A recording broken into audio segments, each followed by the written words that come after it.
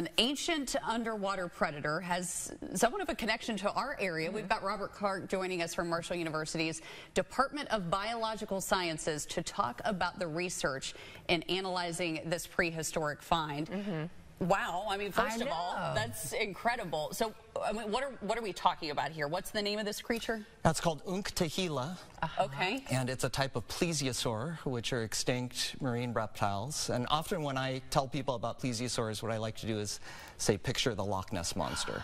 Yes. Because whatever you picture in your mind when you're thinking about the Loch Ness Monster, for a lot of people, that's what plesiosaurs actually looked like. It's an animal with sharp teeth and a long neck, kind of a teardrop-shaped body, and 4 big flippers. And the difference is these were actually real animals that were swimming around in oceans all over the world during the time of the dinosaurs. That is amazing. Now, they all, you can see that picture there, they all didn't have long necks. That's kind of what you might picture, but they're actually pretty diverse. Some had quite short necks, and the one we're talking about today was one of the short-necked kinds. What are some of the characteristics of this creature? I mean, what have you all learned about it in your research? Yeah, so Unctahila is really neat because it comes from the polycotylid family of plesiosaurs, which were smaller plesiosaurs with short necks, and it's actually the smallest polycotylid ever discovered at only 7.5 feet long. Polycotylids usually around more like 15 feet long. The largest plesiosaurs could be 40 or 50 feet long. So this is just a little bit smaller than a human is tall. So. And what really sets it apart also is it had really huge eyes, the largest eyes for any polycotylid found, and they were angled forward, so we think it had overlapping fields of vision that could see in 3D in binocular vision and really zero in on its prey, which would have really helped it hunt. It also had these bony ledges over its eyes that we think were shading its eyes from the sun. Eagles have really similar structures, and if you think about an eagle, they've got those big eyes with that really good vision. And they also kind of have a mean look to their eyes. That's because of those bony ledges, kind of like a baseball cap. So we think what that means is this thing was a visually adapted predator that was still in a sunny part of the water, probably hunting right below the water's surface. That is fascinating. Isn't it? That's really cool, too. Yeah. That is amazing. Okay, how did it get the name Unctahila? Did I say that the right way? Yes, Unctahila is based on a Lakota word from the Native American Lakota people, and that's the part of the country where these specimens were found. So South Dakota and Wyoming, we have 2 specimens found just 42 miles apart, just on either side of the border between those 2 states. And Unctahila in the Lakota tradition was this horned water serpent that had keen eyesight, which reminded us of the visual adaptations of this plesiosaur. The horns kind of reminded us of those bony ledges over its eyes. And then also it's kind of a sea serpent type of thing, but it's found in the middle of the continent, not all the way over in the ocean. And that's the same for Unctahila, our plesiosaur, which surprises a lot of people. But there's this huge epicontinental sea called the Western Interior Seaway that ran from Canada all the way down to Mexico and effectively split the North American continent in 2.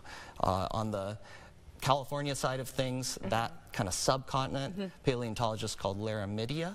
And over here, the whole eastern United States, they call Appalachia, which is kind of neat. Much bigger than what we call Appalachia today. Right. And so if you go out to South Dakota or Wyoming or Kansas, you can just find all sorts of fossil sea creatures, shells, fish, shark teeth, fossil sea turtles, and also plesiosaurs like Unctahila.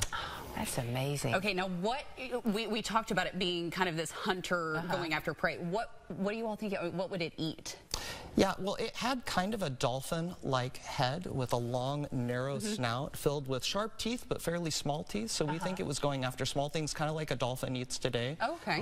Fish. We know that polycotylids also ate ammonites, so it may have been eating those. Ammonites are kind of an extinct squid-looking thing, but with a hard shell over it. And we also think that it was being eaten by mosasaurs, which are these huge marine lizards that could be up to 45 feet long. If you think of something like a Komodo dragon, it looked a lot like that, except way bigger, and instead of legs, they had flippers. And we know that they did eat polycotylids, so Unctahila would have really had to watch out for those as it was swimming around in the Western Interior Seaway.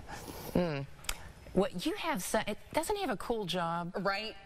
I always That sounds so neat. My favorite thing with science, when I was a student, right, I didn't excel at science, but when it was in front of me and I could learn and feel and touch and see it. Yeah, it makes it a lot more fun. It does. And seeing these fossils, I don't know, it just is so fascinating. It really is. That's right. Yeah. If we want to learn more about paleontology, what you all are doing at Marshall University and your research, I mean, where do we even, I mean, can we read this report and can we find out some of the things you all are doing? Yeah, I do want to mention real quick, we owe a debt of gratitude to the University of Colorado Boulder, where one of our specimens is, and also to the South Dakota School of Mines and Technology, where the other one is. They aren't on public display right now, so people can't see them. That might change in the future. But if they want to follow my research, I can be followed on Twitter or X at Robbie O. Clark. And if you go to my Twitter page and go to the thing pinned to the top, you can see a link to the paper that is available for free until March 3rd, but only if you use that link. Well, this is just fascinating, and to think that at Marshall University, you all are studying these prehistoric creatures that once roamed the earth and the seas, and it's got to be fun for you. It's a lot of fun. Marshall's a great place to study paleontology. I actually moved from California to West Virginia just to study paleontology at Marshall, to work with a renowned plesiosaur expert who's also an anatomy professor at Marshall named Dr. Robin O'Keefe. Marshall's great because it has both a excellent biology department and geology, and paleontology is kind of a hybrid between those two because we're studying things that were once living but are now entombed in rock layers. So we need to know a little about the rocks and a little about the living things. I work in the biology department now. I was fortunate enough to be hired after I got my degree at Marshall, and I'm really interested in the biology side of things. What were these animals actually like as living creatures? How did they fit into their environment?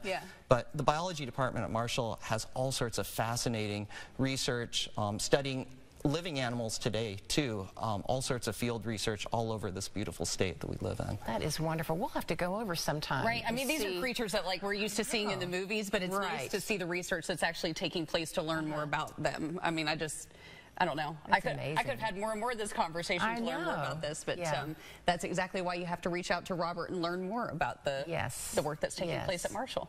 Yeah, well, thank you so much for coming on to tell us more about this. Yes. It's been a great conversation. We'll have to have him back sometime. Oh, yeah. This is really interesting. Yeah. All right. Keep up the good work. All right. Thank you.